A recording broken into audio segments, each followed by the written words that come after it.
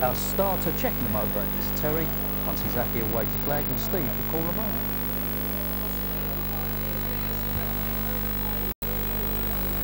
First seat of the Friday night stairs. Hare's running. And the Elizabeth racing when they dash the boxes outside during the first two to begin. Then the inside three are going to rush up to the first turn. And trap two's been knocked over. Middle two is in a tangle, and it's Roswell, Roxanne and Camus Wonder as they pass the grandstand. Camus Wonder trying to get on the inside of Roswell, Roxanne. Trap 3, 4 to check in behind. The one dog is up front. Roswell, Roxanne has gone for home.